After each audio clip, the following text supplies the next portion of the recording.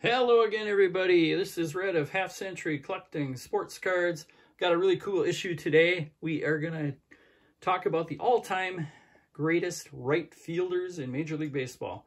Now, if you're a 7 or 8 or 9-year-old Little League kid and you get thrown in right field, it probably means you're not all that good at baseball. But if you're a major leaguer, some of the best of all time have played in right field, which you're going to find out. If you actually want to skip to the end, just see some really cool cards. Go look, I guess, at the last few minutes of this video. But before that, these are just some of the guys that did not make my top 20 in right field here. And then we're going to quickly show the series that I've already gone through. I've done the all-time greatest catchers, which I gave Josh Gibson the #1 nod. And there you can see the rest of the top 10. First base, gave to Lou Gehrig, and you can see the rest of the top 10. Second base, Rogers Hornsby, and the rest of the top 10 in cards. Shortstop, led by Hannes Wagner, the great Pittsburgh Pirate. And the rest of the top 10. And third base, led by Mike Schmidt, followed by the rest of the top 10. Okay, so that leads us to, we're just going to show the top 20 and 11 through 20. I'm just going to go through real quickly.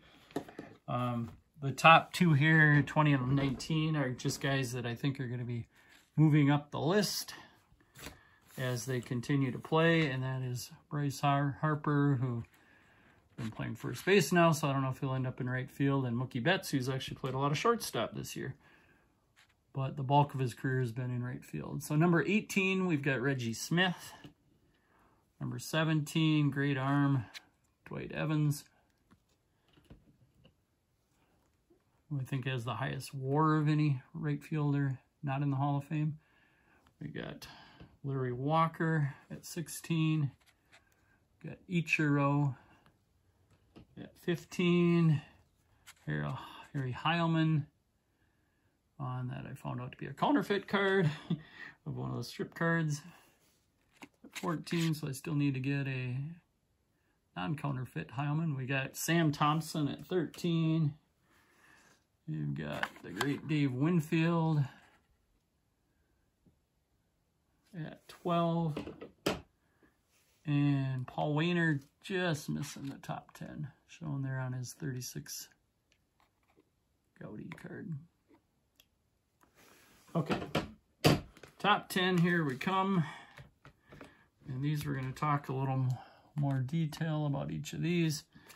Number 10 is Sam Crawford, Wahoo Sam, who played with the Detroit Tigers for a lengthy career, overshadowed by Ty Cobb.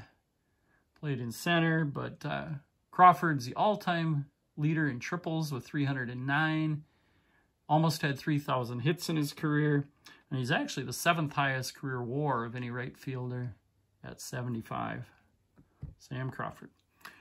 All right, next we have got a more recent guy, and actually the highest batting average of anybody in the integration era, and that is Tony Gwynn, lifetime batting average of 338, and that is anybody who played their full career anyway after 1947. So Gwynn was an 8-time NL batting champion, also stole over 300 bases, won 5 Gold Gloves, had 3,100 hits in his career, had 1 year where he hit 394, 1994, and finished with 69 career WAR. So that is a Tony Gwynn, that's his rookie card, 1983 tops. Next we've got, try to get rid of that glare a little bit, we've got a old Judge card from the 1880s, 87-88 era of King Kelly. Mike King Kelly. Now, Kelly was one of the earliest superstars. He also caught a lot, but he He's going to go as a right fielder since that was his main position for me. He gets the number 8 nod of all time. They called him $10,000 Kelly, which you can see on his card. They depict him as, and that's because this 1886 season, which is probably when this picture was taken, he hit .388 that season, led the league. Was one of the best players, and that was with the Boston Bean Eaters, and ended up signing a record salary of $10,000 with the Chicago White Sox. You can see him pictured on this jersey here with Chicago. And continued to have a real nice career after that. Ended up back in Boston for a while as well. But he was a big innovator of a lot of things, such as the hook slide. They ended up making a song called Slide, Kelly Slide, which also actually became a movie, musical later on. But old judge card of $10,000 Kelly. Whoever owned this card wrote in pen on the back some of the teams that he played for in the years after that 87 season, which I actually think is kind of cool. All right, next we have got a 1954 Topps, and this is rookie card of Al Kaline. Played his entire 22-year career with the Detroit Tigers. He was probably an 18-year-old from this picture, you know, from 53, and he ended up in 55 at age 20, being the youngest player ever to win a batting title when he had .340. Had 200 hits that season, and then he just kept on going. Consistently ended up over 3,000 hits in his career, 93 WAR in his career. He had 10 Gold Gloves. He was actually pretty fast, young in his career, and was a 15-time All-Star.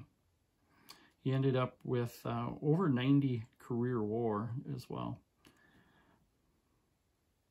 Next, we've got another rookie card. This is a 69 Topps of Reggie Jackson.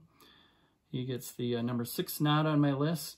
He didn't end up with near as many career WAR as Al Kaline.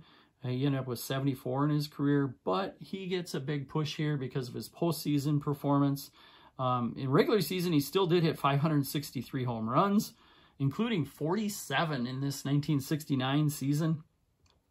But in the World Series, which he won 4 of them, was in 5. He had 98 career at-bats in World Series play, and he had 10 home runs, 24 ribbies, 357 average, and a 1.212 OPS. So just great postseason performance for the number 6 all-time right fielder, Reggie Jackson. Now we're going to go back to the 20s, 30s, and 40s for my number 5 guy. And that is Mel Ott, seen here in a 1933 Gaudi. Now, like Al Kaline, he played his whole entire 22-year career with one team, and his was the New York Giants. This ended up being his only title season, 1933. He was one of those young sluggers, even though he was only 5'9", 160 is what this card lists him at. But he led the National League in home runs 6 times, and when he retired in the late 40s, he was the all-time National League leader in home runs with 511. He also was a .304 career hitter, had a .414 on-base percentage. He drew a lot of walks, and he ended up the 3rd highest WAR of all time for right fielders with 111. Mel Ott. Okay, next we go to the 50s, 60s, and 70s for the guy who was the first black manager, but before that, he was quite a player. This is 1957 Topps card, where he's a rookie. He was really an underrated, I think, overall player, but he retired 4th all-time in home runs with 586. He had 107 career WAR. He was the only player who won MVP awards in both leagues, 61 in the pennant-winning season for the Cincinnati Reds, and then 1966 when the Orioles won the World Championship. His first year there with the Orioles, he won a Triple Crown. And also, less known, that he stole 200 bases in his career. So Frank Robinson. All right, number 3 of all time. Not a bad glare there. Is a 1955 rookie card of Roberto Clemente.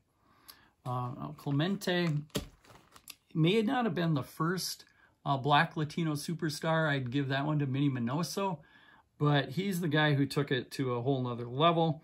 He was signed out of Puerto Rico as an 18-year-old, and he was one of those bonus babies, which means you had to bring him right up to the major leagues or he was available to be drafted. And unfortunately, the Dodgers, who are the team that signed him as a bonus baby, sent him to the minors. They sent him to Montreal, same place that Jackie Robinson started.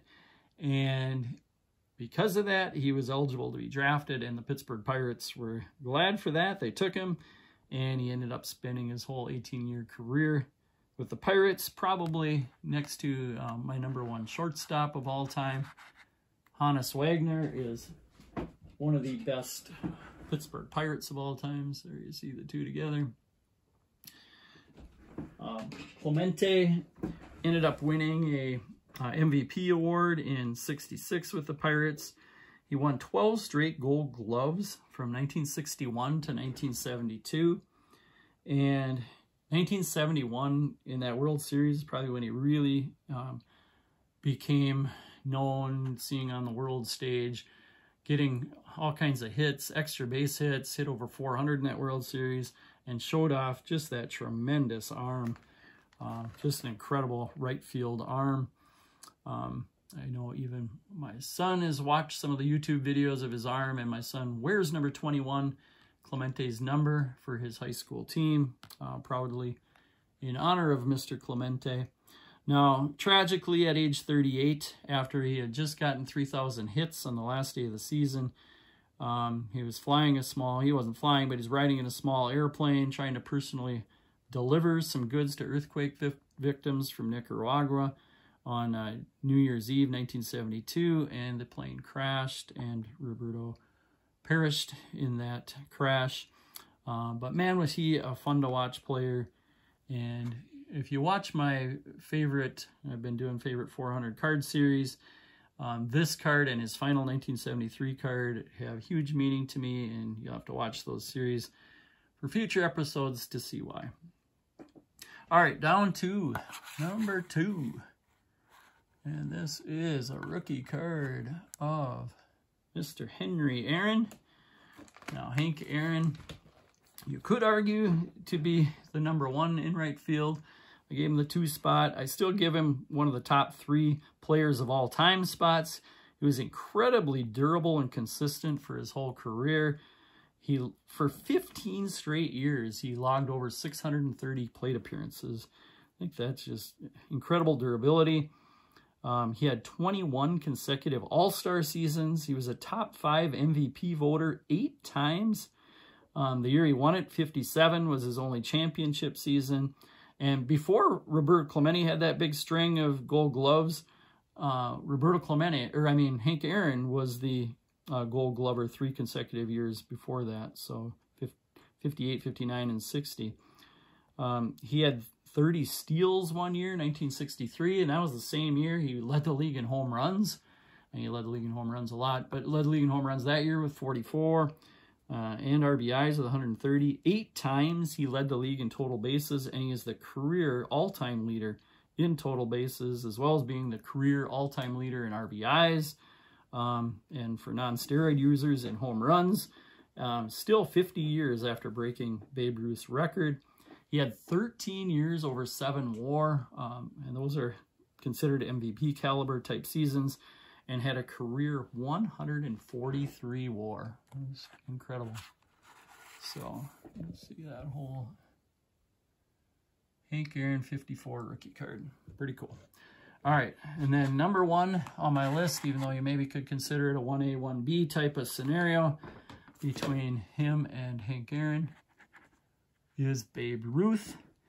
But I gave Ruth the #1 nod because he just totally revolutionized the game of baseball. In 1919, still with the Boston Red Sox, and then more so in 1920 and beyond, he started doing something just no one had previously tried to even achieve in baseball, and that was hit home runs. Something that now is probably the #1 objective of most players, hitting home runs. In 1919, when he hit 29 homers, breaking the all-time record. Second in the American League was 10.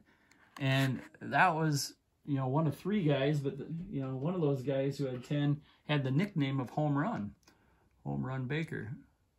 And Ruth ends up with 29. The National League leader had 12. The next year, 1920, goes, you know, signs with the Yankees, and he hits 54. The second highest in all the majors was 19. Hit 54, and then he still hit 376. The next year, 1921, he hits 59 home runs. Next in the league was 24. So he's just, you know, tripling, doubling, tripling, or more. The second highest guy in the league. His high was 60 in 1927 on, you know, possibly the best team of all time. That, you know, included the number 3 hitter there was Babe Ruth, and he was given the number 3, and then the number 4 hitter on that team is my all-time best first baseman, Lou Gehrig. So 3 4 hitters, Ruth and Gehrig. So a little more about Gehrig. He won, about Ruth. He ended up on 7 world championship teams. 3 of those were mainly as a pitcher back when he was with the Red Sox.